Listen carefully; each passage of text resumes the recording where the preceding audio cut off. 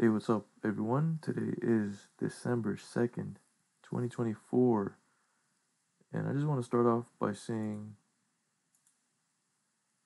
I wish Pat Gelsinger happy retirement.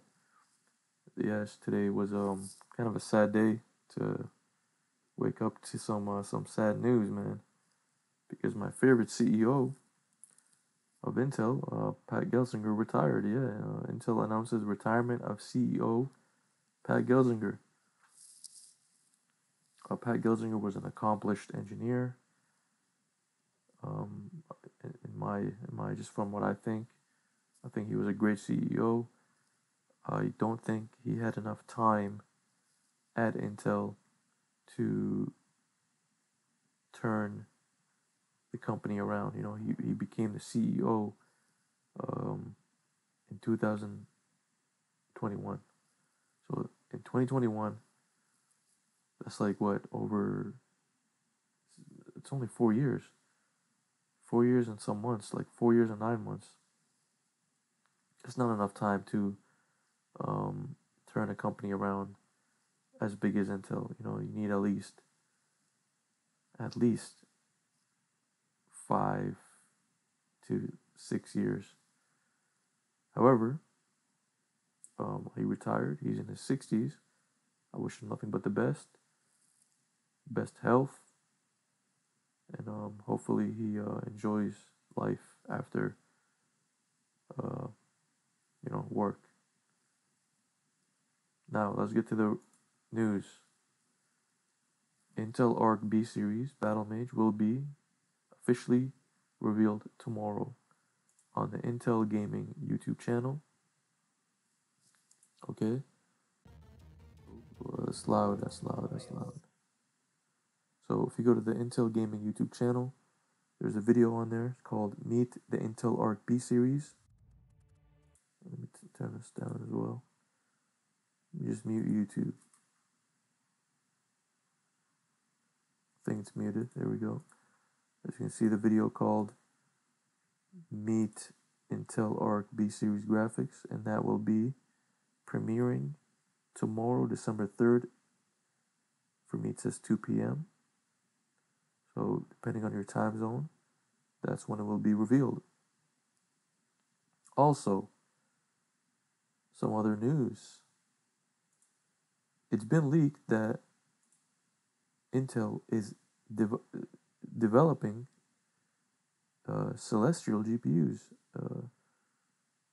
Hayes2K1 on Twitter said, since Intel Arc B series GPU will be officially revealed tomorrow, he links the link to the YouTube channel, Intel Gaming YouTube channel, just know that the C series, which is Celestial, discrete graphics cards are in development as well. Then he puts Alchemist equals Niagara Falls, Battlemage equals Churchill Falls, Celestial equals Panther Falls, and then Fred equals Arc. And these are some screenshots from shipping manifest information. As you can see, Niagara Falls is ACM, A580. It's Alchemist. Then over here you see in September 21st, 2024, add-in card Panther Falls. And as you can see, it's a graphics card and it's R&D for R&D purposes.